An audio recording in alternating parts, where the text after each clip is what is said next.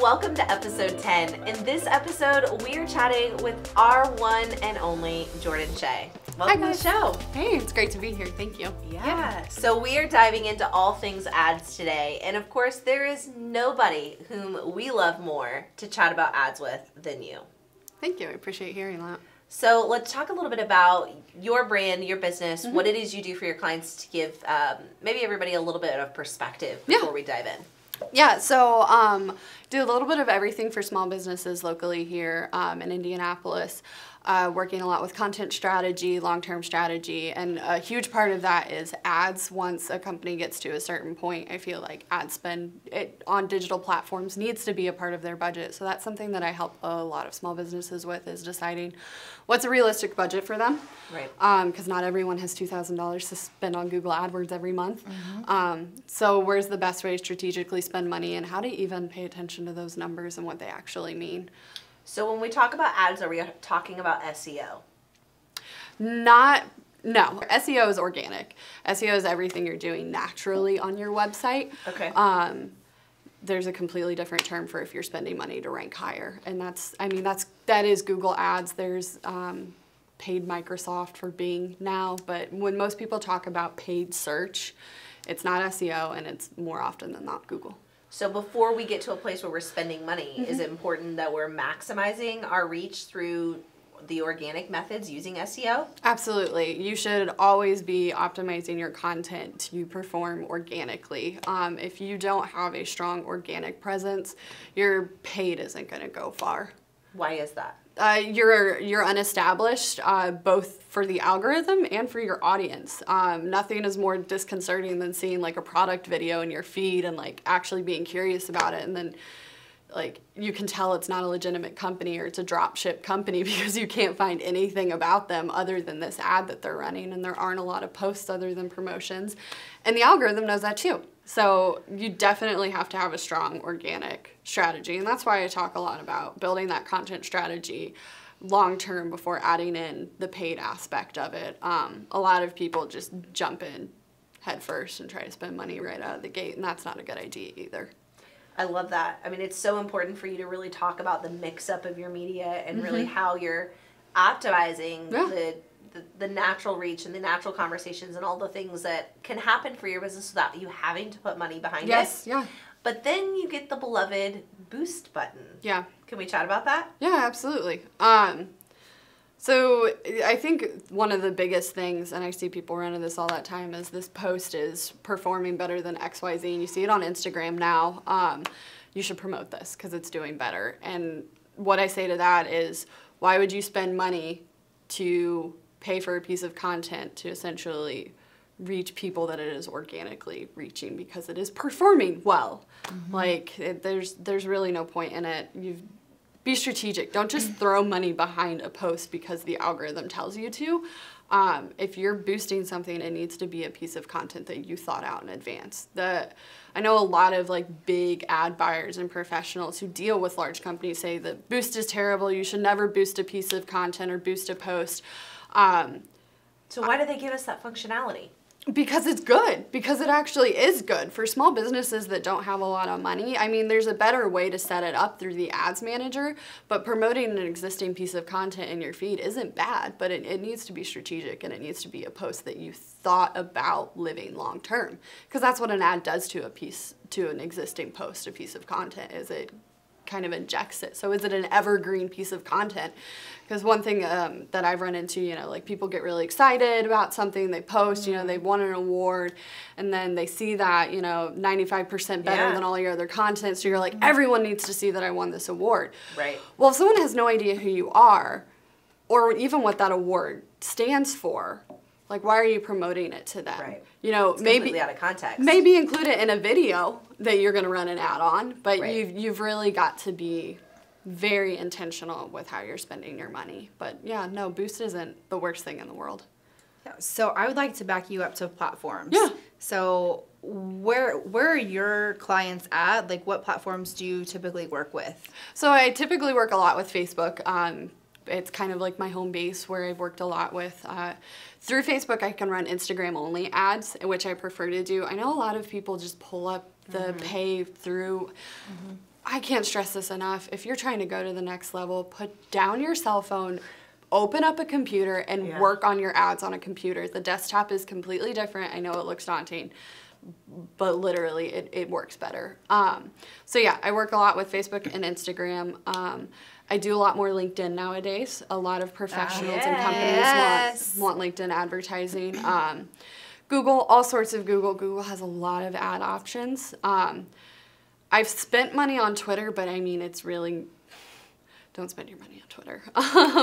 And Snapchat and Pinterest are up and coming. I've like watched some videos, but I've never done that myself. So if anyone's curious, I'm willing to try. I would love to, because they're performing really well ad-wise. So I've seen a lot of push towards Pinterest lately. And yeah, so the one issue Pinterest has, their customer service is kind of crud, and they're not as strong as Facebook. Yeah. So they can't necessarily like have poor customer service because they're not as big of a brand. Snapchat is actually one of the up and coming stars for conversion rates. Really? Cost. I get and customer service on Snapchat for their ads all the time. Yeah. And I'm so mad at myself. I'm like, dang it, I needed to know the answer, but I can't make it to the 15th page. I'm out after page 2. Yes. Well, and I mean, it's because they're so well designed and they're so engaging when they're Snapchat ads that it's really hard not to. And again, it goes back to their customer service and like helping people set up creative like that. Because it reminds me of the old like magazines, like the old, J2 magazines and Teen Bop that we used to get. The Snapchat ads just feel very juvenile to me. Yes, it's strange. Well, and that's part of the issue, actually. So part of the reason why people think Snapchat converts so well is because the audience is so young. Which begs the question, is it legal to be advertising on that platform if you know? And so, like, how are you doing age, like, things like that? Because it's also really easy to get around putting your age and your birthday on Snapchat. Right. Like, up until I think only, like, when I first started Snapchat years ago, it didn't even ask me for my birthday. It just forced me, probably last week, to add in my birthday. Oh, wow. Yeah. So things are changing around there. Oh, yeah. Yeah. So I'm really curious when it talks about conversion and how you know you're getting the best bang for your buck. How would a normal person who doesn't spend every minute of their day living and breathing ads be able to even wrap their brain around, is this ad campaign working? What should I be tweaking to make it perform better, or was it just a complete dud all around? Yeah. So honestly, I would say sit down with a professional. I know that's not what a lot of people want to hear, but every platform phrases the same metrics differently. They mean different things. The algorithm reads them differently. And then on top of that, a lot of times what I find is people are like, I want this conversion. But like their terminology or how they've set something up does not align with what their goal actually is. So it's really hard to judge whether or not something's succeeding or failing when it's not even set up correctly. So I typically tell people, like, if you just want to know, you've got to sit down and ask yourself, like, what is my ideal goal with this? Because then from there you can also pick out what is your most important KPI or key point of interest. Like if you're just trying to get eyeballs, then you're going to want a really low CPM, and that's how you'll know if it's succeeding.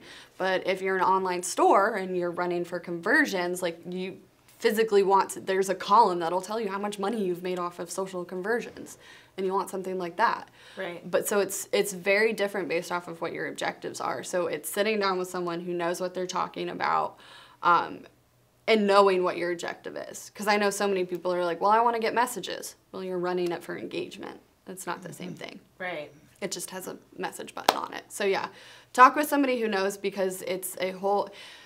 Some of the metrics that I'm talking about too, you may not even be looking at the right interface to know whether or not it's succeeding and failing. So like, don't try to stress yourself out and read a million articles and get confused. Just, someone like me, or honestly a lot of media buyers that I know, can open up a campaign and look at it and within 10 minutes be like, no, you're good, or what the heck. Right. Yeah. So what are maybe some prerequisites that I should be doing before I am at a point that I'm able and competent enough to put dollars behind my ads?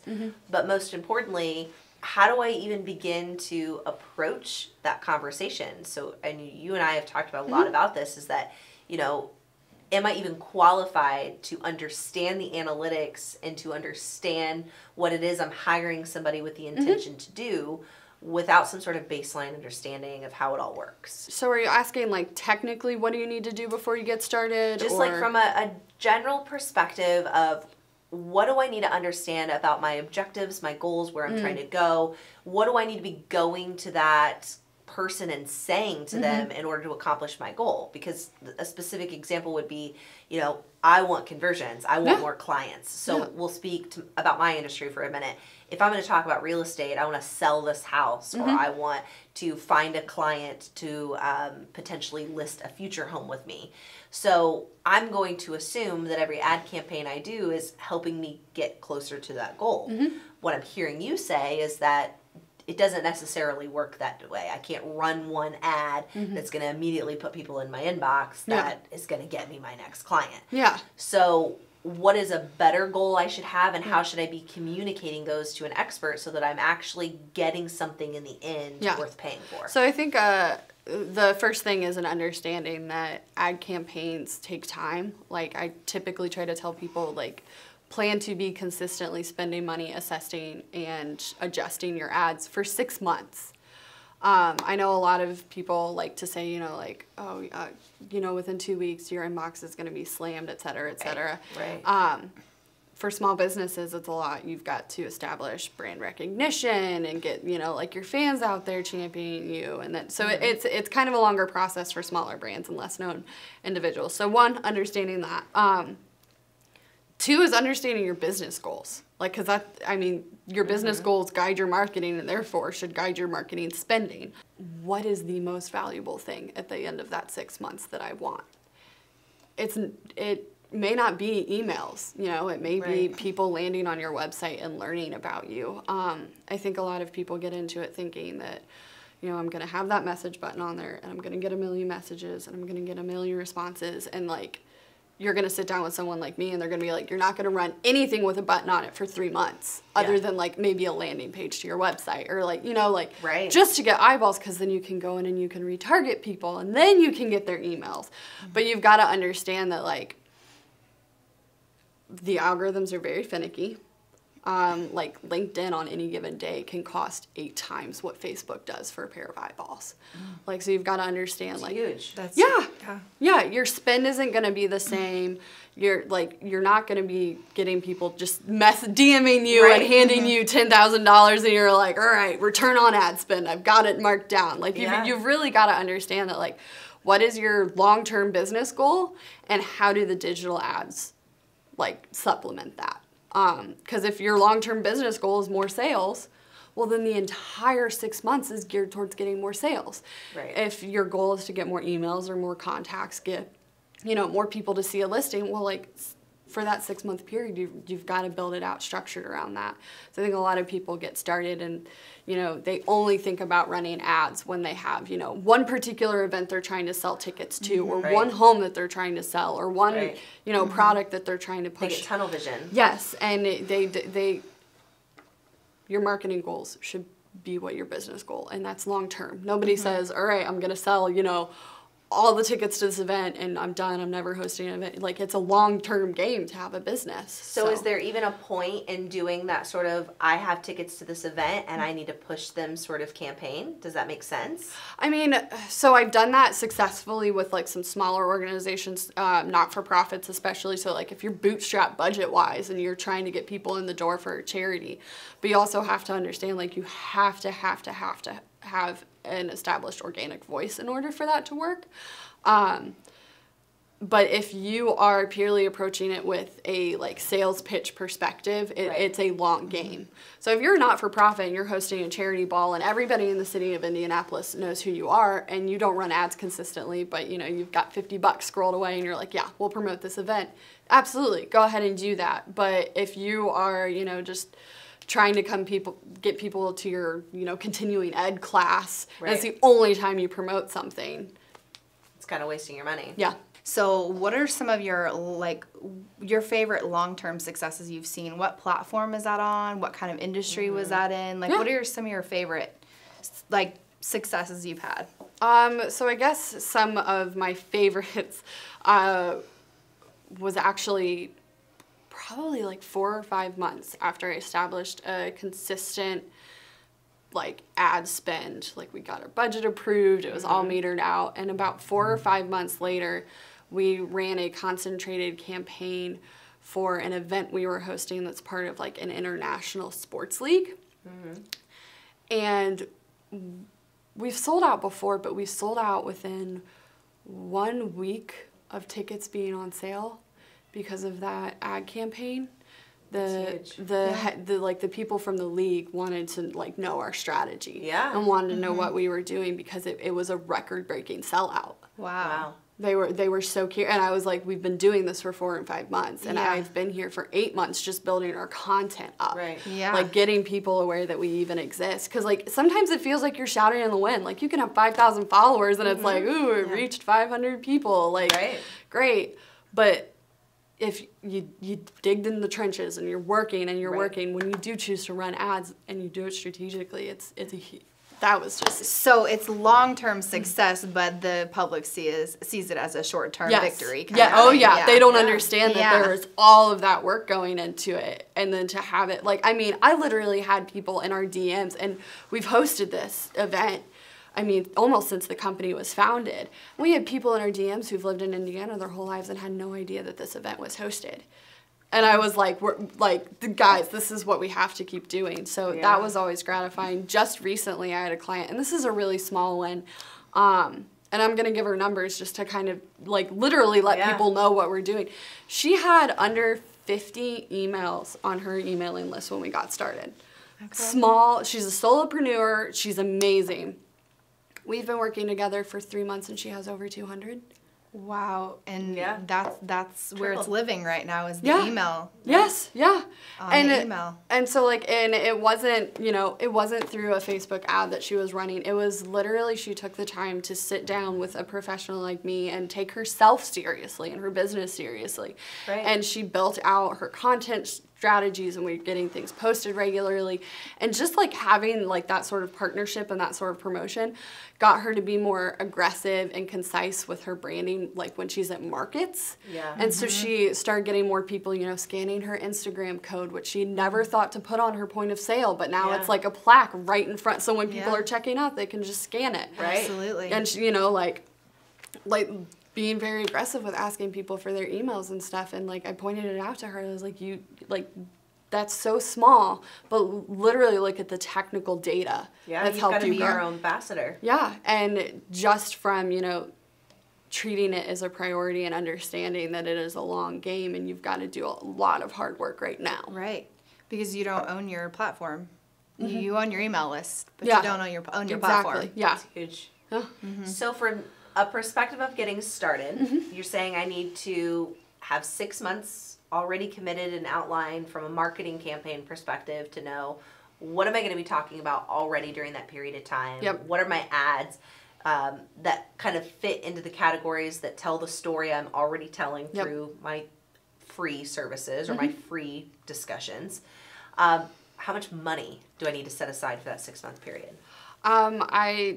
I'm a big fan of scaling strategies where you start small and go big. It really does vary person to person, especially based on industry, because different industries are more competitive. Sure. Smaller audiences, more expensive conversions, things like that. So 6 months, if you're spending $200 a month on the high end, you need to be looking at setting aside like $1,500 just to put into the algorithm. You can get by with spending less per month, and you'll do cheaper, shorter chunks, run something for $50 for 2 weeks just to see what some numbers kind of look like. Right. But what numbers do I even need to be looking at, right? I mean, if you were to tell me today to log into my ad campaign, build an ad, first of all, I'm going to be taking to like YouTube, or can you give us any kind of resources or recommendations to just get some self-education? Yeah. So Facebook has this thing called Blueprint, which literally walks you through. It's their publication, It does a decent job. It's not the best. A lot of the information is already outdated. So 2 of my favorite places to go to are the Facebook chat rooms, because there's someone who has gotten fed up with what you're fed up with and has asked a question and somebody else has come to their help, or Reddit. Yeah. Like, what subreddits? oh gosh. I'm going to put you on the spot. I honestly don't have them memorized. No? No, I just like pick up threads and things like that and then just save them and pay attention to like what notifications are going. I get a lot of notifications. Every single morning I wake up with over 150 push notifications on my phone. Every morning. God bless you. Those are kind of the resources that I really push people towards. There's a format within Facebook called guided creation versus quick creation. Okay. Guided creation literally walks you through how to set up an ad. Okay. That's huge. A lot of people don't know how. Yeah, and do a little bit of your research too when you are first picking your objective if you're running an ad on Facebook, because some of their terminology is kind of like what exactly does this mean? And again, just Google it. Facebook will have their explanation of it, but some, there's always going to be a HubSpot blog or Social Media Examiner blog that'll give you a little bit more information about it. Yeah, speaking of, are there any podcasts or books or any resources like those that you can recommend that would be great spaces for us to even just wrap our brain around concepts? Or, when you talk about creating a 6-month strategy, when I hire somebody like you, do I already need to have that strategy? Can I expect that you'll help me create that strategy? Where do I need to start? Yeah, so some good listenings that I like. Social Media Examiner has a podcast that does a pretty great job. They have 2 shows, Social Media Marketing World's Michael Selzner's show. Yep. And then there's another one that his team does, I think. Yeah. We'll put some links to that in the show notes And below. who's the guy who did Marketing Revolution? Every once in a while I tune into his podcast. That's a good one. I don't know that one. Yeah. I like Buffers, social media, the science of social media, I think they call it. That's got a good one. There's a really short, concise, and usually very data based on their actual audiences. Like they'll pull, Buffer's huge, so they've got a pretty good listener base to just kind of get a baseline for. But I love those stuff, like those resources, those small little nuances, because, as I understand it, most of it is just guesstimating and a then lot of it. Chasing what is working, right? It's not necessarily a perfect science. It always changes. Yeah. You're at the mercy of the algorithm. You they really don't want are. you to figure it out, right? Yeah, exactly. And that's why I also tell people switch it up. Don't run the same ad for 5 months in a row. You can turn things off and turn them back on. Sure. But it's important not to fatigue your ads, run them for too much, get too many people seeing them over and over and over again. Right. But circling back to I talk about the 6-month strategy, it's best to have a professional lay that out for you. Otherwise, you're taking shots in the dark. But again, be prepared to pay the professional to do that while they're not actually running ads. I think that's something that people get really confused about. We're not running ads, so I'm not going to pay you. Well, I've built out 6 months of strategy for you, so. Right. Yeah. Get the most bang for your buck if you can. Hire somebody who can do the creative side of it. Okay. Where would you begin to even find people, or how would you describe that job description to hire? Some of us call ourselves media buyers. Some of us simply refer to ourselves as digital marketers. Honestly, my best recommendation would be go into a co-working space here in Indy. Okay. Go into the Speakeasy, go into, Platform 24. Platform 24, and just start Hatch, any of them. Yeah, just start nosing around. I can think of 10 people in just those 3 co-working spaces that I know that could help you. And so maybe a social media post would be a great place to start. Yeah, make a post. Say, do you know somebody? If you don't, reach out, because that's the other perk to a co-working space is it's literally a Rolodex of professionals. Yeah. So that's where I would say start looking. I advocate for the individuals or the local agencies that are doing it, because you can go online and you can hire a large company. Oh, yeah, we've all seen promo.com. Yeah, you're going to get a rep who, they hold X amount of accounts and things like that. Why is that a bad idea? Because they do it nationwide and they do it as quickly as possible. And if you outsource that way too, and I've run into this, you don't know what exactly they're doing. especially if they're not showing you, if they're not proofing it with you, things like that. So you really want to look at, you're working with this person for 6 months, over 6 months if they're building it out for you. You really want to think of it as like a partnership, because they're spending your money. Right. You would not hand a stranger your debit card and say go, but a lot of people do for ad buying, and I would highly advise against it. I would say try to work with an individual or a local agency that has individual connections. Because I subcontract with an agency here in Indy, but we're very, very small and we're very personal. We're in the room with our clients monthly, at least. So don't just, call quickads.com and write a blank check. Yeah. Okay. Yeah. So what are some prerequisites that maybe we should be asking those candidates before we determine they're worthy of our partnership? Yeah, I'm bit of a negativity here, but I'm not going to start with what we should be asking them. I'm going to start with what you absolutely do not ask them. What are your conversions look like on other accounts? What type of click rate can you guarantee me? Here's why. Those are the metrics that get small businesses screwed by those large companies that they just cold call and hand their card information to. Because I think those are impressive figures. You can lie. You can get the data to tell whatever story you want it to. You really, really can. Yeah. It's different industry to industry. Even if you're working with someone who's niched, it's different location to location. How much background work have they been doing? So one, don't ask them that. What you really want to do is you want to go in and figure out, like, what is this individual's philosophy?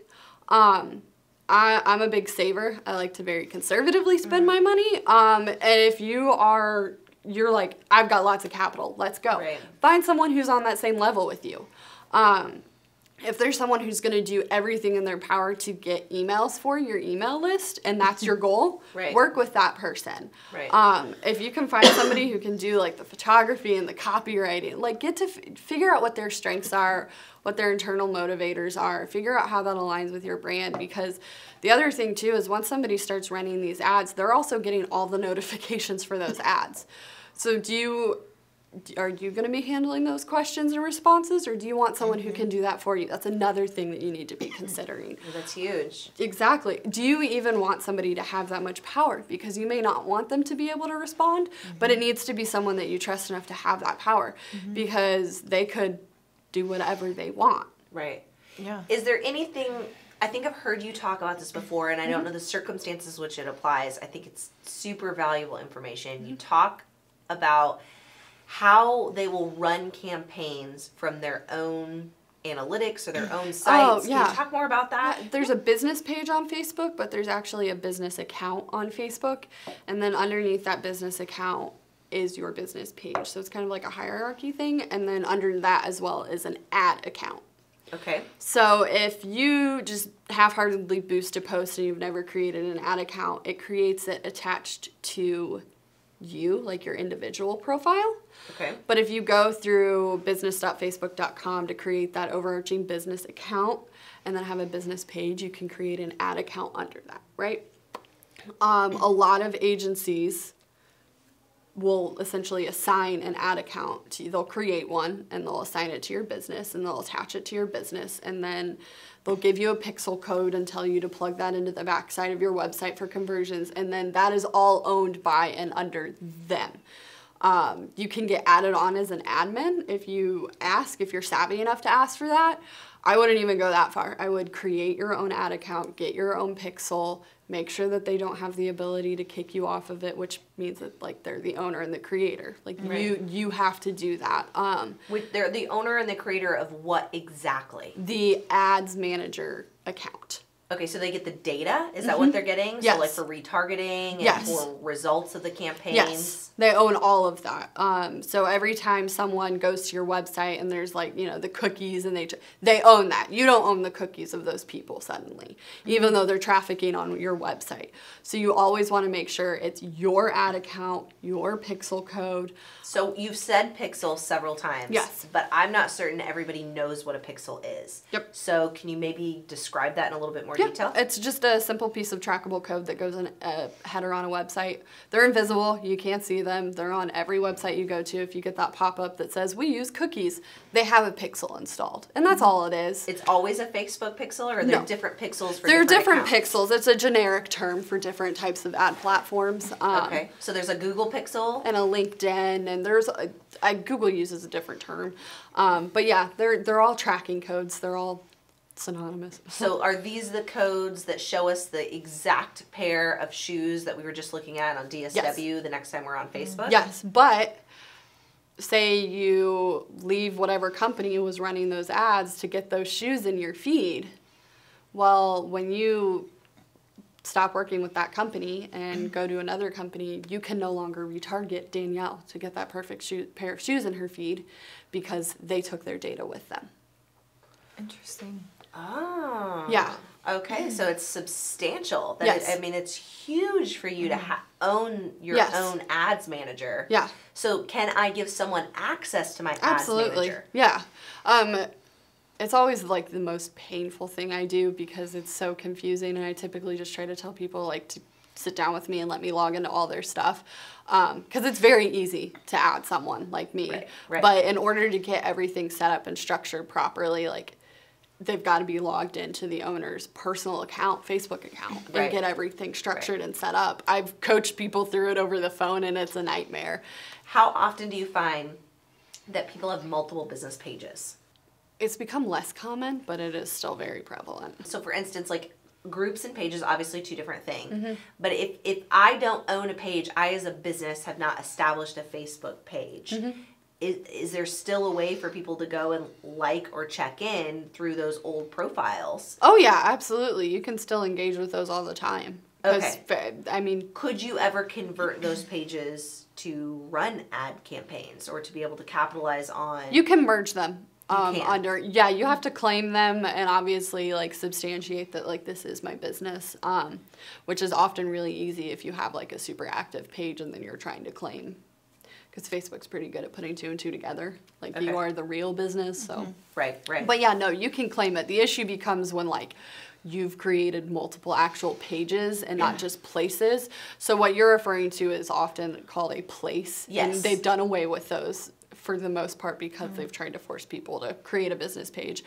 But when you create multiple business pages and not just a place on Facebook that you can claim, there's a lot that can go wrong in trying to merge those. So I want to talk LinkedIn for a few minutes. So I know Danielle and I definitely have our eyes set on LinkedIn for this next year. So talk about the importance of LinkedIn, talk about its value to a business or an individual. Yeah. So I guess the value, again, depends on what's your business goal. Because it is true, you know, like LinkedIn is for professionals. It is having a renaissance. The algorithm is performing a lot better and people are using it a lot more. But you really, like, you wouldn't go onto LinkedIn to start running ads for shoes, like to try to get people to buy shoes. Right. It's a fantastic network for speaking professionally, talking about your niche, your area, conversing with other people. Think of it almost as like a chamber chat room, like trying to communicate with other professionals in the area and things like that. But if you're trying to run ads, again, like it's got to be really strategic. Like if you're hiring, run an ad on LinkedIn, duh.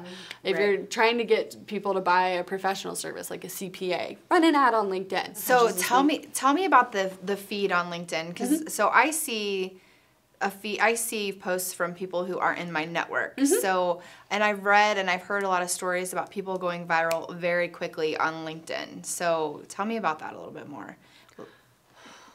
I guess it's just because of like the ecosystem. Like it's still it's booming, like it's growing. So there is a lot of people like flocking to it, trying to use it more.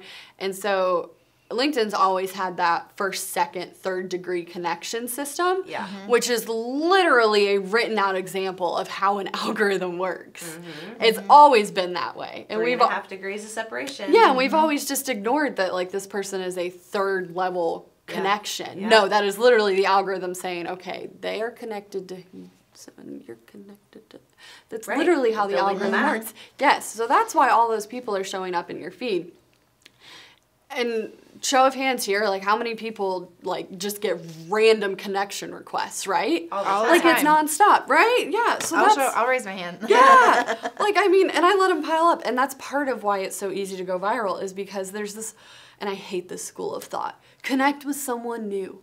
Every day go on to LinkedIn and find that third level connection and send them a connection request, whether you know them or not. And so a lot of people are like pushing that mentality because, then. I'm really curious your thoughts because I'm literally, in my previous lives, I was forced to take classes that were sponsored classes by LinkedIn to teach us as corporate executives how to engage and to leverage the power of LinkedIn for sales. Yeah. And it was always the conversation of, do you add people whom you haven't actually done business with because is it a true referral network? Yeah. Or is it just a free-for-all and you're just sending out a bunch of friend requests on a hope and a prayer somebody's going to accept it? Yeah. Is there strategy? Like, what is the game? It's a social media network, so you should be attempting to... Be social? Yeah, cultivate social engagement. But again, like... if a random person goes and follows you on Instagram, cool, you've got another follower. But do you go and follow that person back, especially if you have no idea who they are? Right. Yeah. Like, you wouldn't. So a connection request is very finite. You accept it, you're connected to them. Right. Which means their content or somebody they know's content is going to start showing up in your feed. That line is drawn. Yeah. And so why would you want to water down your own feed for something like that? Right. So I agree with you 100%, but I was running media for a company here in Indy, and the business was going and adding, they were a downtown company, and they were adding everyone from downtown. They saw success with it, but again, you're connected with these people forever, or not forever, but you definitely watered your feed down with everyone. But I keep saying she, but they did see success with doing it roulette style. I guess. It's a gamble. Like it really is roulette style because you can see it pay off or you can see it not pay off. I feel like a lot of people are in the space where I'm just gonna go and like fumble around on this, and just people are keep dabbling and they're not really sure the strategy. I don't think there's a lot of strategy going on. I mean, I'm not seeing a lot of strategy going on. I would like to see more. Yeah. I know I would like to be more. Yes, we would like to be more intentional and navigate LinkedIn for next year. Yeah. The only person I know who's very like consistent and strategic with her LinkedIn posting, I'm not going to mention her name, is literally only because she sits in a cubicle at a corporate office all day and is extremely bored, and the only social media platform she can get on is LinkedIn. And so the only people she posts about is her corporate employer, but she just sits on there and she's very consistent about sharing their articles and things like that. But like, again, because it's the only thing she can scroll through. Right. Yeah, and maybe another employer would see that she's promoting her own company as well. Maybe those recruiter... I'm sure her DM box is full. Yes. Yeah. For sure. Probably. Yeah. Okay, so we've chatted a lot about the differences between platforms and ad campaigns, but I'm really curious from a perspective of gaining some clarity and some focus, where do you recommend people get started? Should they be starting on platforms that they already have some momentum behind? Should they be starting somewhere new in a space that they maybe haven't spent a lot of time like LinkedIn? What do you really recommend to focus on? So I guess that depends on who your audience is. So like doing the math and like going into your analytics and figuring out, like what's your demographic, what platform are they already engaging with you on, but like statistics speaking wise, what platform are they using the most? Because I think a lot of people fall, especially like this past couple of years during the transition, a lot of people would be like, oh, everyone's engaging on Instagram, I'm gonna stay there, or on Facebook, but then they come to read their analytics and a lot of that audience has been transitioning to Instagram. So paying attention to where your audience is engaging with you, but where they actually are, not just where you think they are, and spending the money there. So what's your favorite social platform right now? None of them. I hate them all. I do. Are you speaking from a personal usage perspective? No, I hate all of them. No. Which one do you hate the least? Twitter, because I love it personally. Okay. Again, I would never advocate to run money on LinkedIn or Twitter for most brands. There are some niches, like NASCAR is real big. Racing, the racing industry. On Twitter? Huge on Twitter. Are you a NASCAR fan? No. Okay, I didn't peg you as such. I was just so curious. No, because but, you said that like first. you know these things. And museums. The museum Museums. network is huge on Twitter. So like, Interesting. again, pay attention to where your people are at because it's weird. That is weird. I read a statistics that talked about where different generations get their news from, and they were saying Gen Z gets their news from Twitter. Oh yeah, absolutely. And they recognized that trend back when I was in college. And Twitter really honed in on those moments and things like that that allowed them to develop their Capitalize tech. on the And trending. yes, absolutely. Yeah. I cannot get over the people who are willing to this day to still casually spend money monthly on a billboard and will go, Oh, yeah, they will. yeah, and they'll be like, $200 a month on digital marketing advertising. Digital marketing advertising is a little steep. And so, I mean, you really like, yeah, every person you're interested in targeting and is driving on that interstate, that's cool. Where are they actually paying attention? They're driving on the interstate looking at their phones. Yes. Is what Yes, they're they doing. absolutely That's what are. they're doing. There's a statistic out there about that. That Yeah. like people are more likely to see your social media ad on their cell phone while driving Yes. than see your billboard ad. And I love looking, and this goes back to the creative aspect. Like, there is nuance to the difference between a billboard piece of creative and a social media piece of creative. And it just, you really have to pay attention to that. You can't just, slap the same ad on Facebook, on Instagram, on LinkedIn, on a billboard. I'm so glad you said that. I'm curious, what form of creative should we be focusing on? So we hear statistics like videos perform 86 times better than any other form of media that we can create. So should we be doing video ads, or should we be doing still ads? Should it be a mix of both? So I advocate for a mix. Facebook just recently, and I don't know if you intentionally asked me this question, but Facebook just recently settled because at times they inflated video watch rates by 900%. 900%. That again? They inflated video views by 900% in their algorithm. At times, the low end was 150%. What does that mean to me in plain English? They lied to you about how many people were seeing your video. And what gain does Facebook have by doing that? They encourage more people to run videos and post videos and run ads because the better the numbers look, the more people are willing to spend money. Yeah. And the people that are using ads, or using video, I should say, not just ads, are spending more time on platform, which at the end of the day is really what company wants. Yeah, they want people to stay on that platform. So cycling back to what you say, I would use a diversity, always. Because like I said, you can make data tell whatever story you want it to. I was at a talk last week and they phrased it that way, and I'm addicted to it because you can. Right. And I've seen it You happen. can make statistics say whatever you want it to say. Yeah, absolutely. And so diversify. Like, do not put all of your eggs in one basket. Do not spend all of your money on a single promotional video. Like, if you are shooting all day, you should walk away and have a library. Right.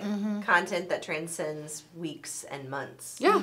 Yeah, absolutely. And, like, those videos, too, can double as stills. Like, it's not going to be the best quality, but, mid-filming, screen grab, there you go. And, I mean, it's that simple to, turn a video into a still. Right. I mean, you've got... Especially if you're going to opaque the background and put a pretty caption on the front of it. Yeah. How can I wrap my brain around it? So I'll just use, what Chas does with Content Queens is a great example. They offer an opportunity to come in and say, hey, listen, if you don't know what your media needs to be, if you don't know what your marketing is, we'll sit down and we'll help you kind of map that out ahead of time so that when we actually do have the shoot that you've hired us to do, we know what it is that we're shooting, right? Yeah. So that's a pretty unique service, and they're offering that because nobody else is really doing that. Is that something that they could, a business owner, could get from a social media consultant or an advertising? I'm just curious, absolutely. title-wise, who should people be asking to collaborate with to get this sort of insight?